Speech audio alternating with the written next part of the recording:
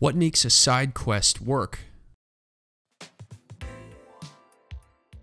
Good side quests can be worthwhile pieces of content by themselves, but great ones need to add to a game's narrative, world, or fit within its larger gameplay context. For example, in The Witcher 3, it makes sense that Geralt takes menial contracts from villagers because he's a monster slayer and sword for hire. These people provide his livelihood.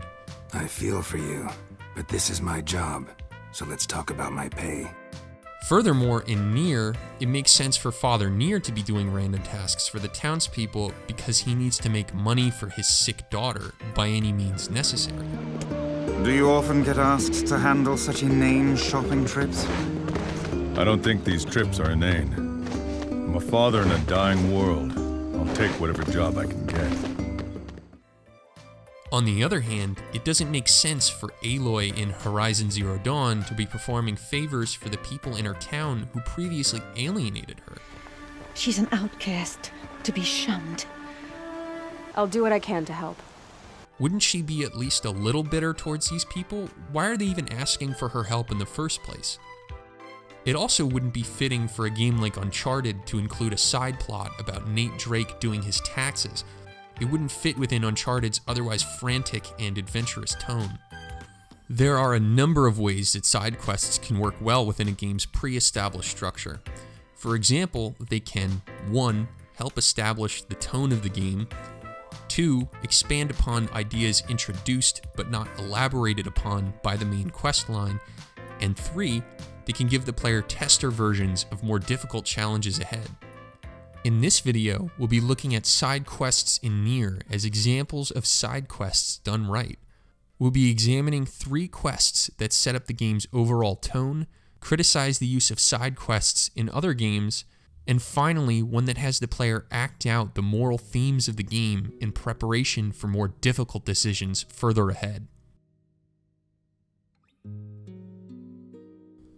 While a lot of NieR's plot can be confusing and a bit esoteric, Goddamn. there are a few side quests that serve as cross-sections of the game's philosophy and general tone. For example, the very early quest, A Dog Astray. Other quests that I'll get more into later deal with more complicated moral questions than this one, but what A Dog Astray lacks in complexity, it makes up for in clarity and emotional resonance. It provides the player with a taste of the larger emotional palette that the rest of the game plays with. What? In A Dog Astray, an old man in the village hires you to find his lost dog. While exploring the northern plains, you find the dog's body surrounded by shades. Upon inspection, you find some herbs in the dog's mouth. You return to the village to deliver the old man the bad news, but you only find his grandson, who tells you that the old man is dead.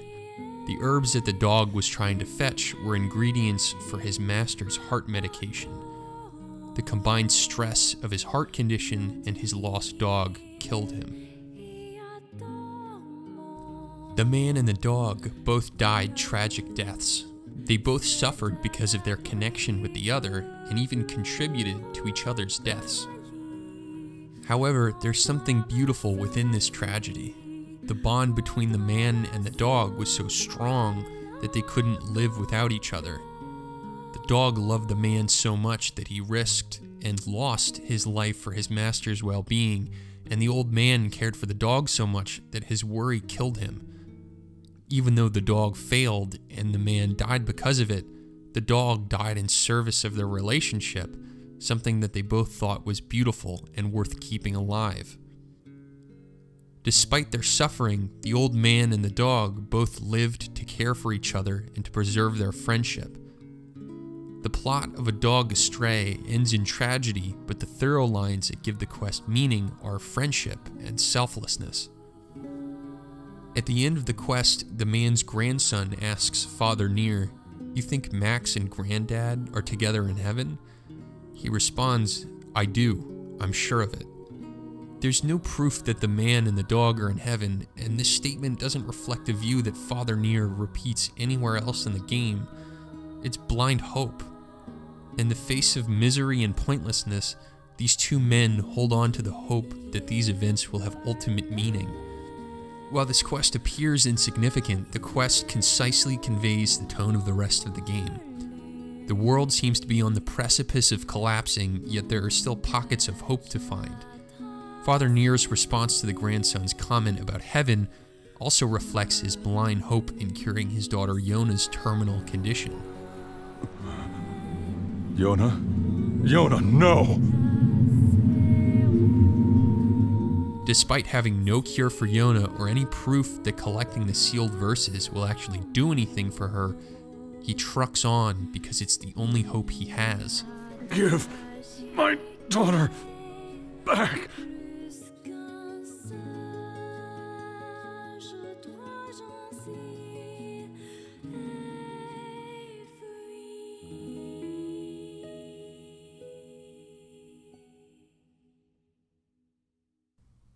Much of what makes NieR's quests interesting lies in the subtext of the quests, not in their plots.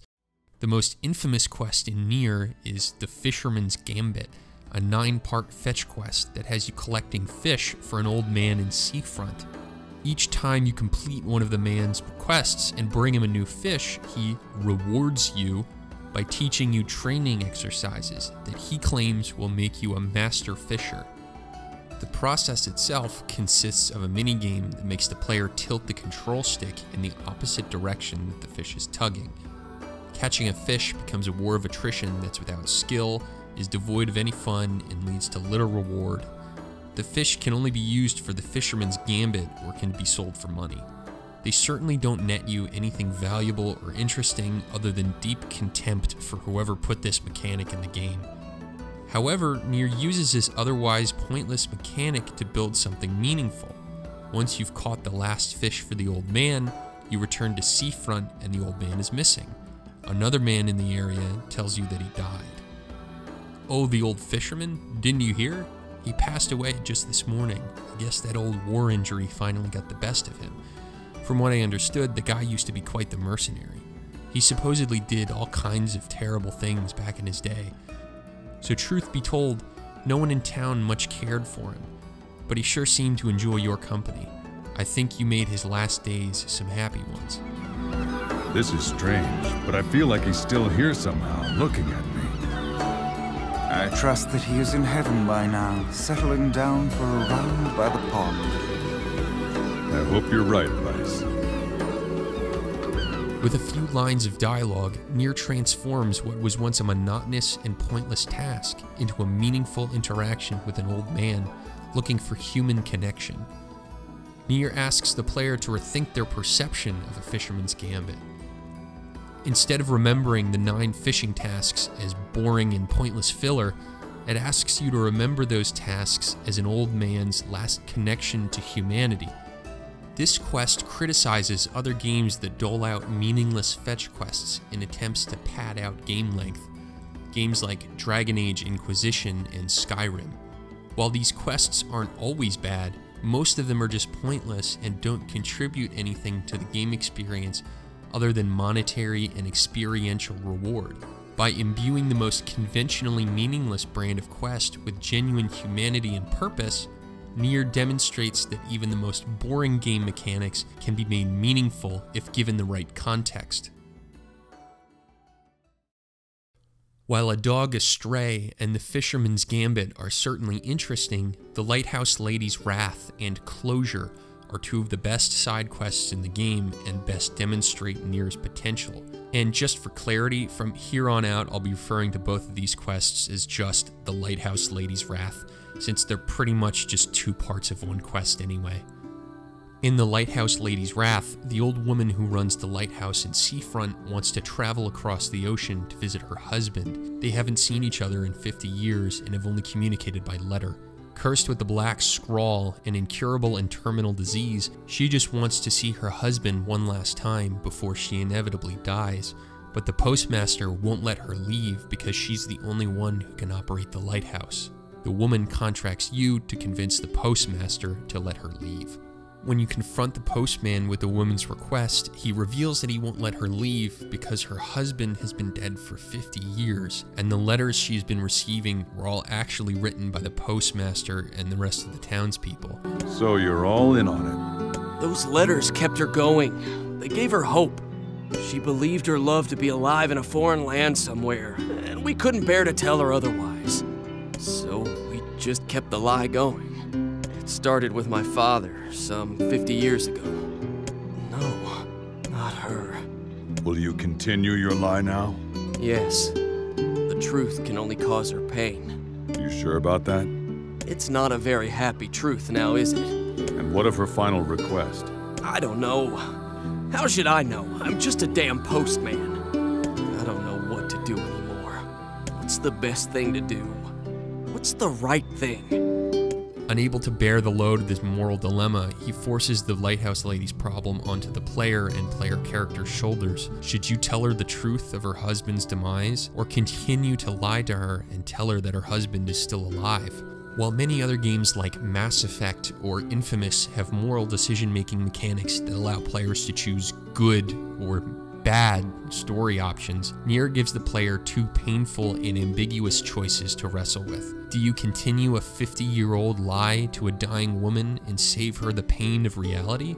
Or do you tell her the truth and risk ruining the rest of her already painful life? Instead of praising or chastising the player for whatever decision they make, the game presents more uncertainty. We see Father NieR wrestling with his choice, and Grimoire Weiss urging him to accept the difficulty of life and the need to move on despite that difficulty. It makes you wonder what the point of everything is. Life is hard. It seems the right thing is rarely the happy thing. It's only as complicated as you choose to make it. Was the old woman happy, unhappy? Who can say? One can never know for true. You simply make your best attempt and move on.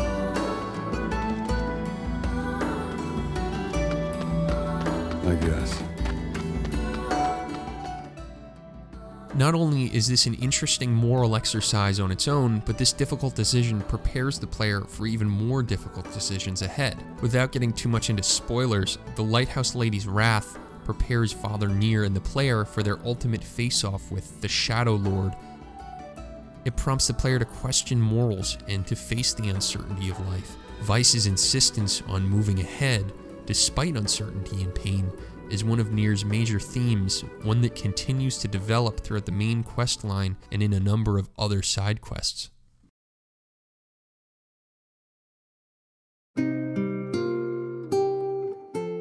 I'm not trying to argue that all side quests need to be structured like NieR's. Not everything has to be sad and difficult. However, side quests shouldn't just be filler content that can be cut and pasted into any other game. In a time when every other game is open world or bloated with 100+ hours of content, more is not necessarily better. Side quests have to fit within the tone and scope of their particular game. If not, that game will start to feel confusing and non-committal, like it's trying to be something it's not. Games like Horizon Zero Dawn are fun for a while, but its constantly shifting tone and the disconnected manner of the side quests ultimately left me feeling bored, and I quickly forgot about Horizon once I was done with it. However, when I remember NieR, I quickly remember the Lighthouse Lady or even the Old Fisherman. Its best side quests complemented the game's focus on moral ambiguity and aided my understanding of the game as a whole. Even though I wasn't aware of it, NieR was telling me how to play it from the very early hours, as any good game and any good side content should.